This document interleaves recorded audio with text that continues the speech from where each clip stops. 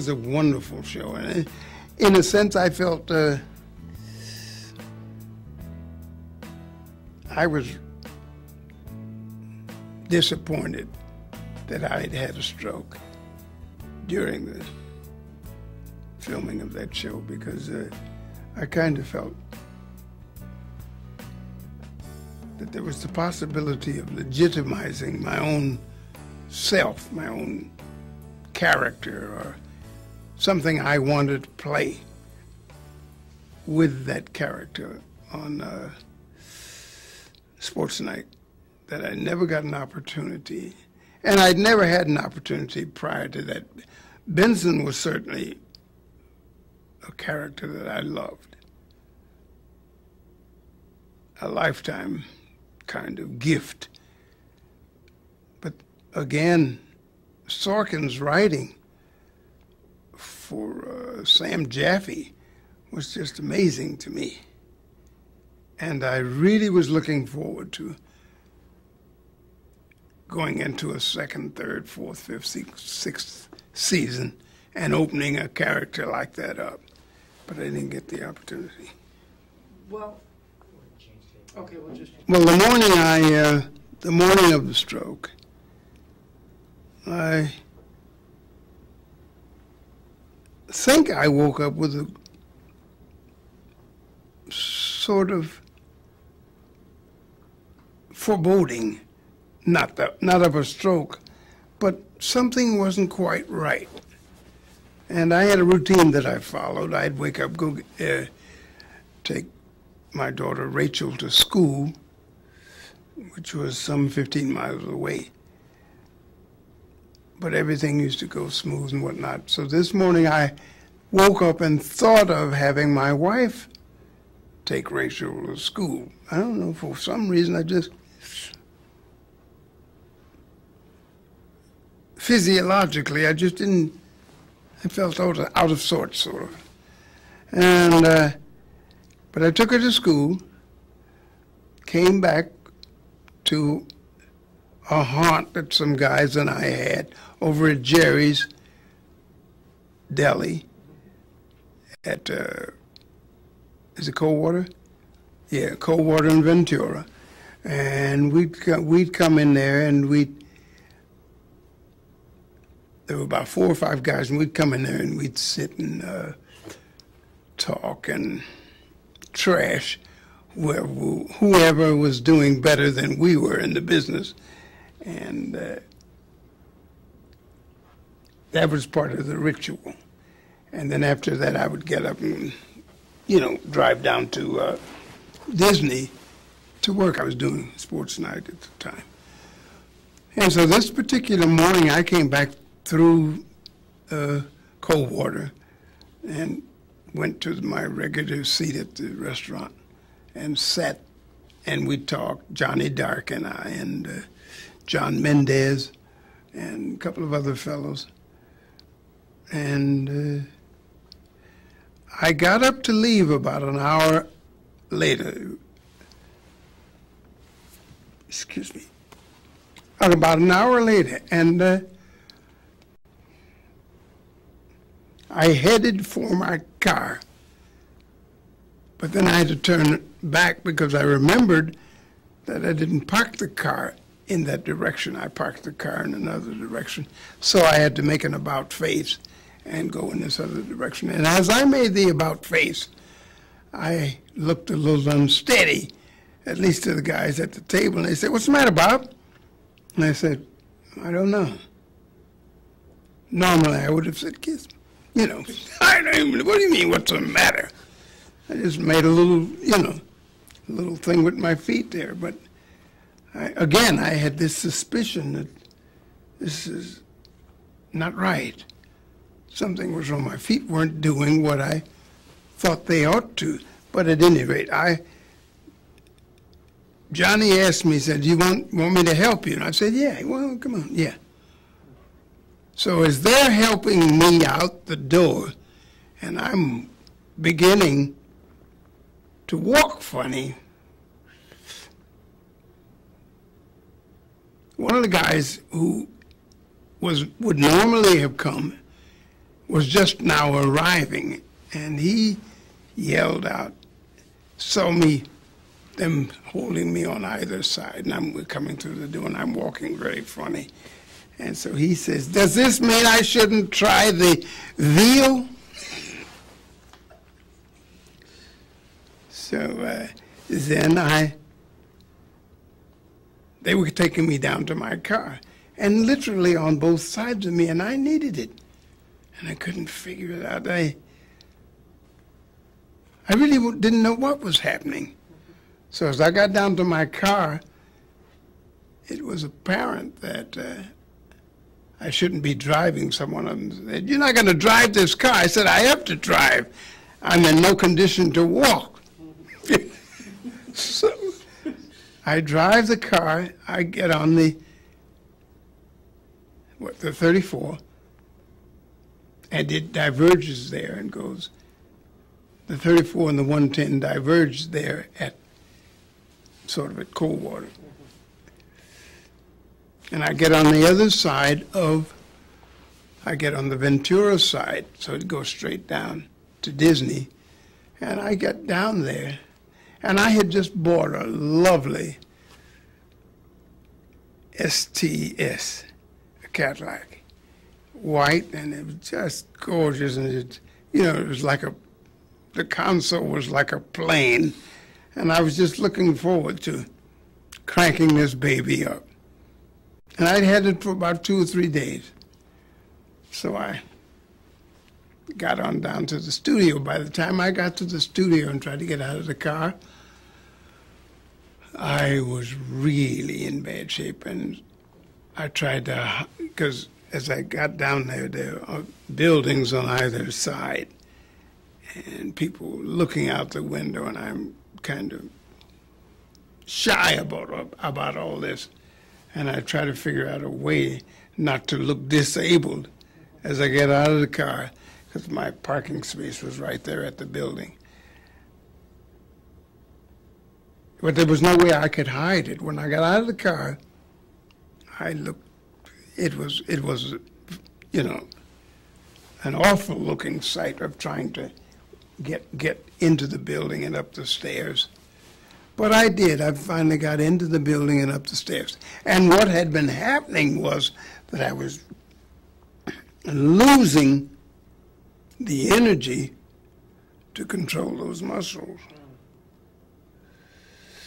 So when I got upstairs,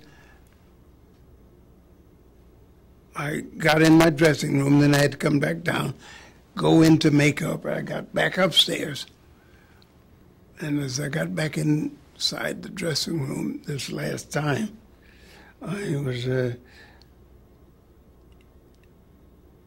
in almost, full arrest. But I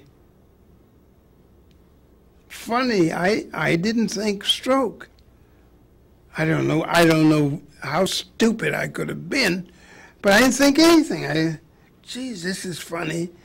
Not even when I found that I couldn't get my clothes on and off. And somehow in my mind I kept thinking, if I can just get my clothes on, get down, do the scene, everything would be all right. But of course it wouldn't have been all right. Because after I tried to get my pants on, I found, I had 2 legs in one side of the pants. And they kept ringing because I was late, because it was taking me so long. And then I fell over in the floor and I couldn't get up. But I didn't feel bad. It never dawned on me that I was having a stroke. So then they finally came upstairs and knocked on the door and said, "Bob, are you all right?" And I said, "No." Contrary to what I normally would say, "No, I'm all right, leave me alone, go on about your business." But they said, "Are you all right?" I said, "No." So they opened the door and hustled me to the couch in my dressing room. And they said, "What's your doctor's name?" et cetera, so forth and so on. I gave them that name.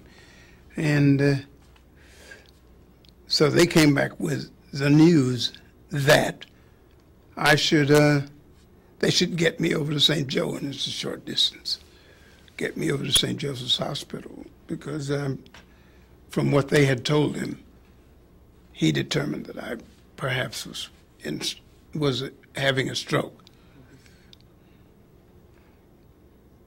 So then we went over to St. Joe, and I was up on the gurney there, trying to look inconspicuous. Of course, everybody said, "Hi, Benson, what's that? How you doing? Hey, what the hell's wrong with him? What is he doing?" Because my face was contorted or whatever. And so they came back and said, "You're having a stroke." I said, "I can't be having a stroke. I work for Disney. He doesn't allow it on the job." So that's what that was like. Wow. So how did they handle it on the show? I mean, I know, but I mean, if you could tell me in your own words. Well, when I went to the hospital and they said, they were going to keep me, of course, I still had the idea that, well, no, I don't have to stay, do I? Can I go home, etc.? They said, no, come on, get out of those clothes and do this, that, or the other. And so I was there for 2 or 3 days. My wife came down. We called her at her job, and she came. And while we were talking about the whole incident and trying to figure out, because I'm looking down that long corridor, and things are just closing off. I see, actor has stroke. I saw all kinds of stuff. And, but then we were talking 2 or 3 days later. I'm still in the hospital in the bed, so forth and so on. And my daughter came to see me. And so she came up to the bed, and she said, "How you doing, Daddy?" And I said, "Oh, I'll be all right. I'll be all right." And of course, she didn't take my word for it. The room was full of people. And so I saw her go behind several people and look back at me, thinking that I didn't see her because she wanted to get a better look for herself. How old was she at the time? She was, what was she? She was 11. And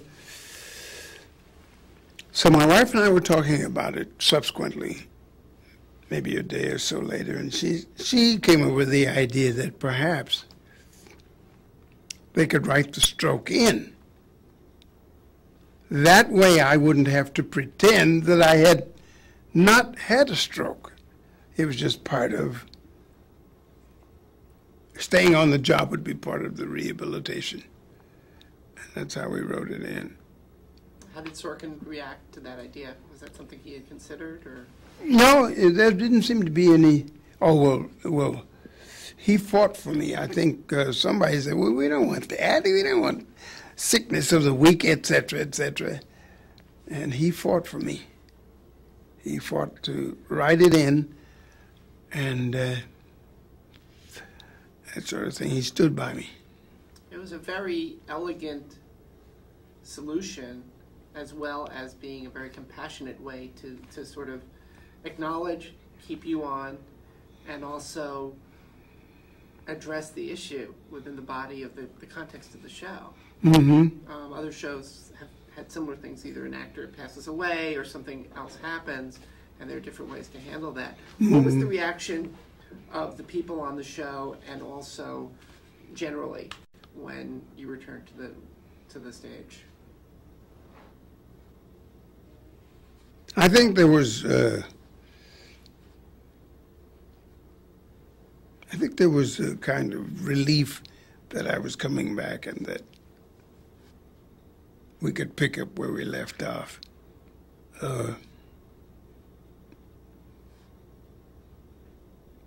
I think everybody was happy that I'd come back. It was a strong character, a lot of feistiness to that guy, especially when you came back from the episode returning from the stroke. I mean, it was just like, okay, I'm back, you know. Now what are you going to do about it? Did you feel that way also? Yeah, you know, still, even at that late date, I had not acknowledged that I'd had so life-threatening an idea, or as so life-threatening a occurrence happened to me. It wasn't until a few days later that I actually acknowledged that I had a stroke and what the implications and ramifications of that were. Because one morning I decided that, well, I don't have a stroke and I'm not going to walk as if I had one. And I fell on my can immediately. If Sam Jaffe had not had a stroke,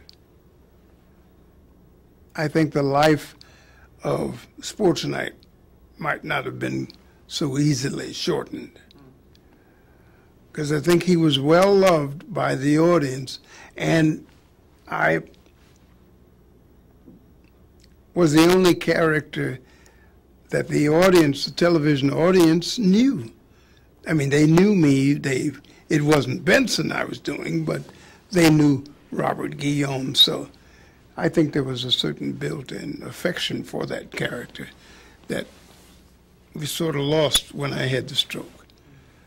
There's also sympathy, though, Mm-hmm. as well. But also when we came back with that in the storyline, I think the show might have achieved, I think it was an opportunity to address the real audience in a way that transcended something in the show. I mean, because we had an opportunity to show people that, well, there is life after a stroke, and it need not be the end of the world and that sort of thing. And we didn't have to abide by late 19th century ideas of what happens to you when you have a stroke.